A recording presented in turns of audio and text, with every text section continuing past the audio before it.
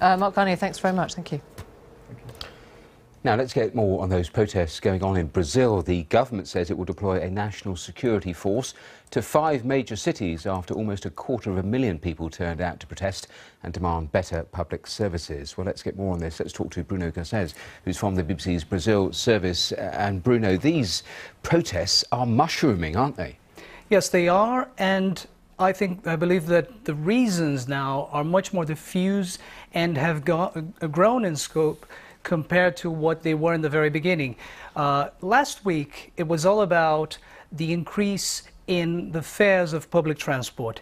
Now it has mushroomed, as you mentioned, into a much wider topic and with a wide range of a myriad of subjects now. Which is similar to what we saw happen in Turkey as well. Take us through all the different things then that seem to be going into this melting pot then.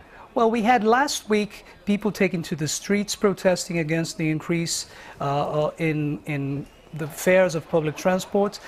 These protests were repressed in a very brutal way by the police in São Paulo. And at first, I think the media in Brazil and many were against the protesters, claiming that they were actually vandals, that they were damaging public property, which did happen to a very limited extent. But the repression was brutal to such an extent that turned the tide completely. I think the more conservative media, which is the majority in Brazil, switched sides, so to speak, and so did the public opinion. And have the tactics changed because of that? Take us through what, say, some of the things the president has been saying. Well, yes, the president, who was very cautious, President Dilma Rousseff, had a nearly muted reaction to the protest at the very beginning because naturally she feared being engulfed by it, and next year we have re-election. And now she has embraced the movement as well, saying that the fact that these youngsters are out on the streets is a proof of the strength of the Brazilian democracy.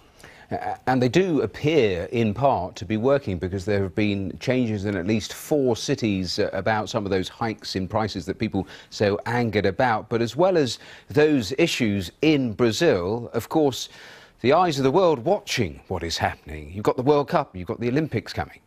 Yes, there's that. And the reaction we at BBC Brazil have picked up in social media and social media outlets is that many people actually want to see Brazil's image somewhat tarnished, and given the attraction, given that the spotlight is on Brazil right now, and given the fact that Brazil has so many intricate problems, it hasn't solved out so many social issues, in spite of the fact that in the last decade or so, over 40 million families have been lifted out of extreme poverty.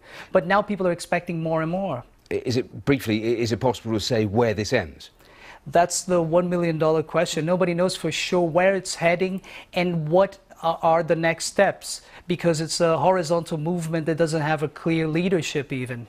OK, Bruno Garcés, thanks very much for coming in to talk to us. Thank you. 30 minutes to 4. These are our headlines on BBC News. The Health Secretary apologises to the families of babies who died at a Cumbria hospital as the regulator is accused of a possible cover-up. The Supreme Court says families of 3 soldiers killed on the battlefield in Iraq can sue the MOD over the right to life. The Conservative MP Nigel Evans again protests his innocence after being arrested on suspicion of further indecent assaults. Quick look at the markets boards, both in Europe and America. Well, opposite to what was going on yesterday, with all red heading downwards on the European markets. Just started trading over there in New York. And coming up after 4 o'clock, an update on the Duchess of Cambridge and the plans for the birth of the royal baby.